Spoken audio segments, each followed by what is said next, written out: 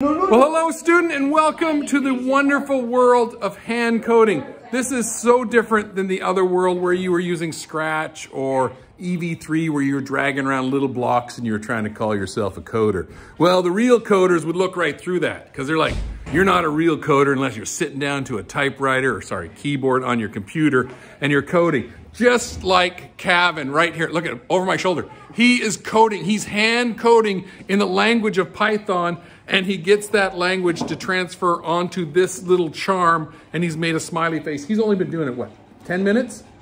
10 minutes, and he's starting to learn the expertise that is hand coding. This guy's probably gonna make $1 gazillion in his life being some fancy coder somewhere, and you could too. So start learning hand coding with Python and pixel art. You're gonna have a great time. This is very basic. This is the first 10 minutes you'll be doing this, and then, boy, you'll be doing great and amazing things.